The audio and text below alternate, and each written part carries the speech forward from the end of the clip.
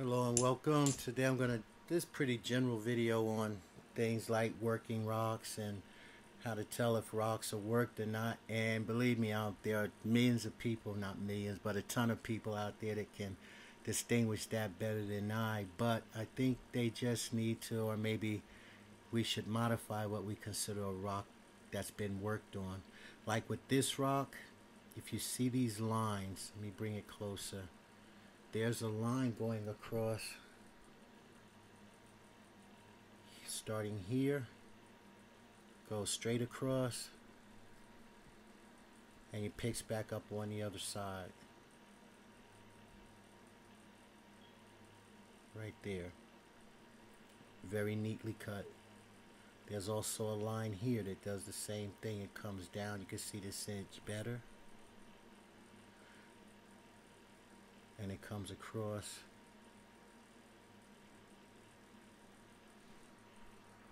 Let's expand this a little.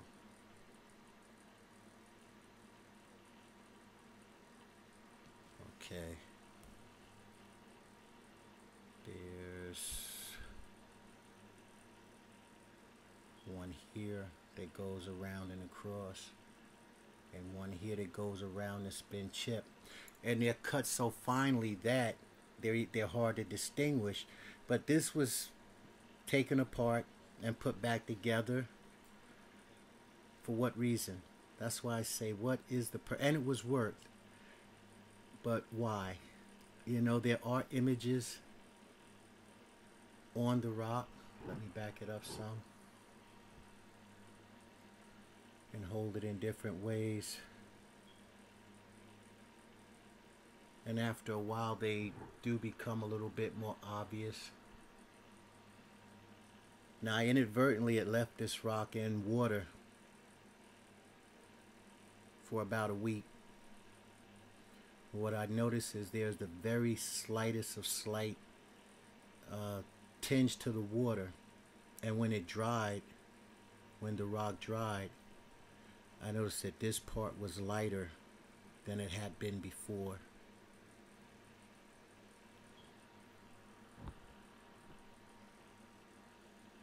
And for me, those could be interpreted as images. You know, all along here, here.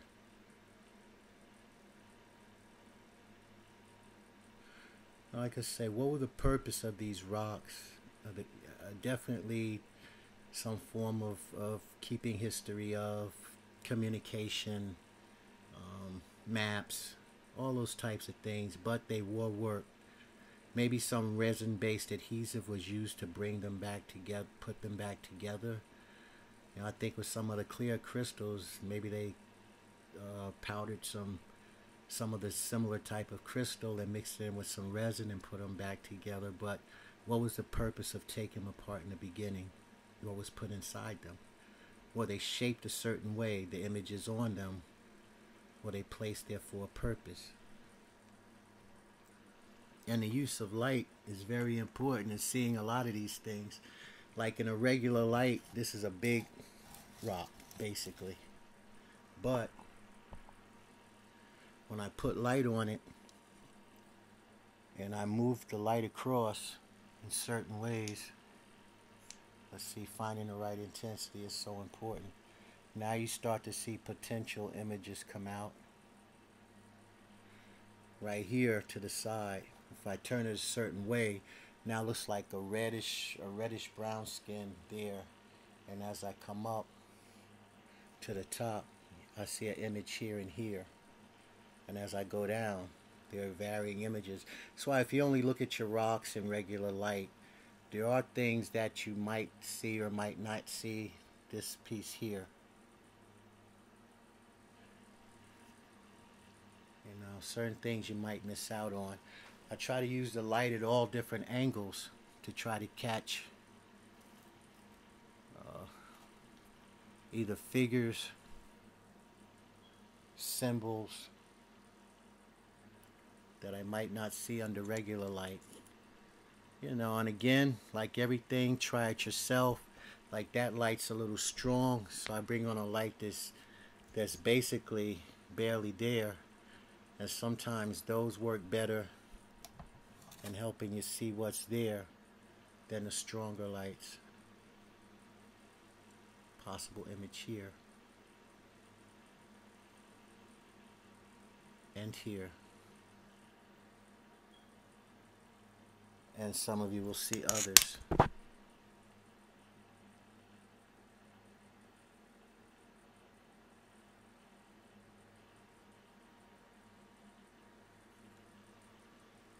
Light from the bottom. All the positions of the clock, you know, use 11 o'clock, 12 o'clock, you know, shine the light at 3 o'clock, shine the light at 12 o'clock.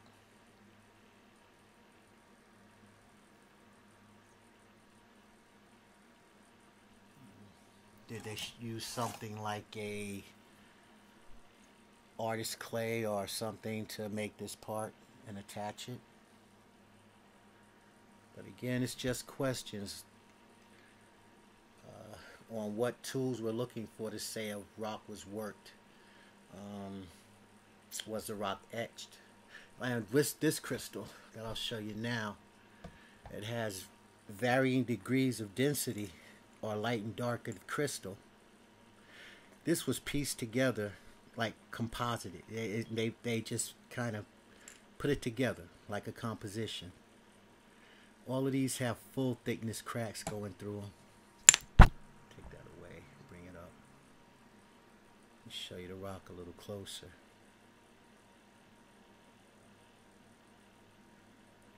See these lines, at one point they went all the way through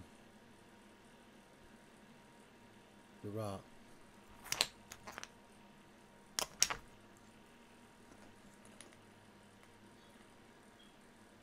And there's nothing on the surface of the stone. Everything you see in these images are inside. And all those separations are where I believe the rock was put back together. Again, with some type of adhesive. With what purpose? We can speculate. And there's nothing wrong with that as long as you don't pass it off as fact. Actually, it's healthy.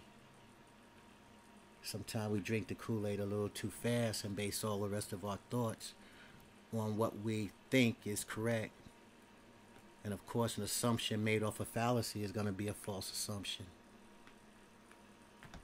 Like I say, and this is just to look at your rocks when you bring them in. If you find a crystal that looks kind of all beat up and you know, kind of just rough, look at it and see if it was made to be that way. For me, there's another image there.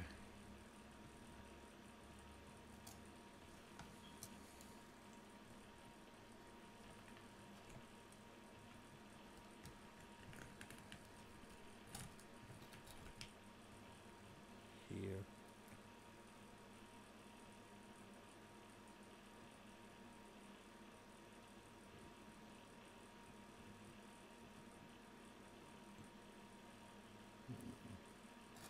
And you guys, like I say, these videos are first run, one time runs.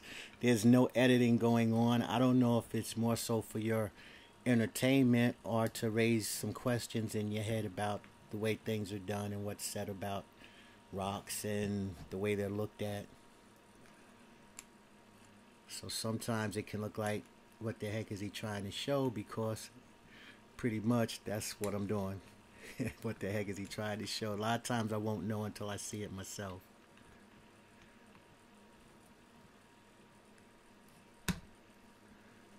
Let's see. Of course, I don't think there's any doubt about this one.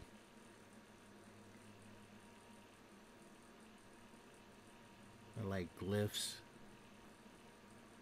When I turn it forward, it looks to be like some kind of face.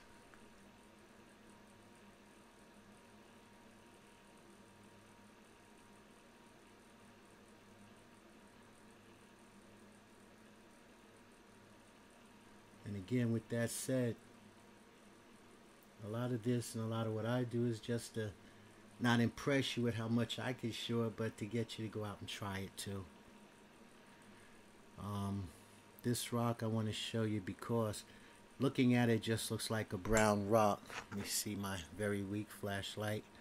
If I put a little light on it, see if you can start to capture the image that is actually, there you go.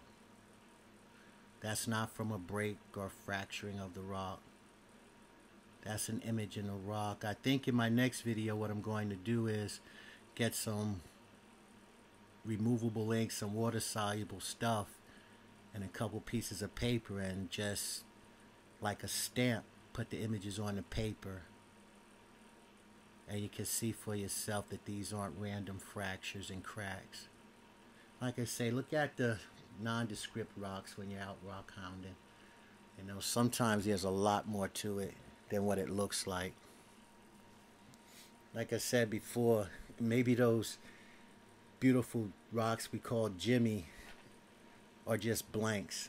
They haven't had information put on them yet. Wouldn't that be like something that they would try to get us to value as something without any value? But anyway, I digress. Okay, this, like I said, it's a random video. To me, it looks like a small animal, elephant-like animal. You see the ridges on the top. And this, I think, is where the long snout would have been. Maybe eyes set somewhere here.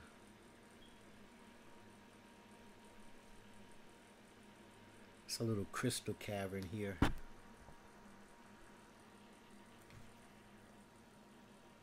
Let's see.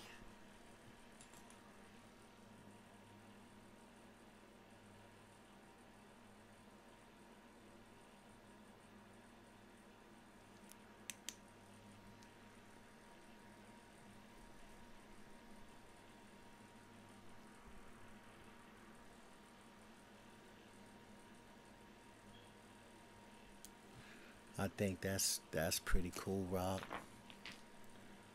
This is just another crystal. I won't say just. This is another crystal that when you look at it, you can't really see the images on it until you put a light on it and move it a little bit. Now for me, I start to see something come up here in that area.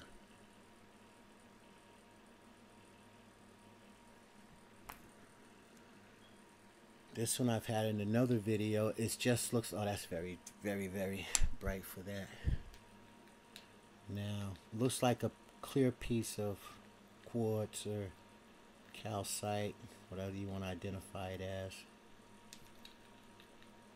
But when you turn it a certain way and put the light behind it, it makes a pretty cool projector slide.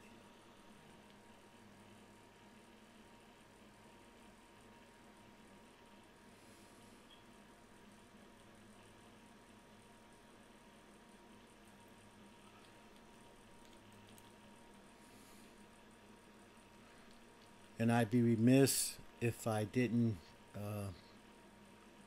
give a real big thank you to Barenaked Stones. If you've never been on his site, you talk about some pretty rocks. It's like he's one of those guys that find interesting things in his sleep.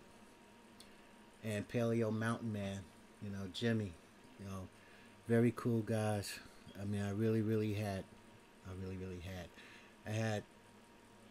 family tragedy recently, and they, you know, we were talking, and I mean, they're just really cool guys, besides having great rocks and things to say, and I appreciate them, and I really, you know, heartfelt thank you.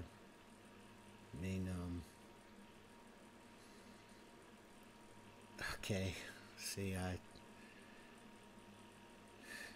all right,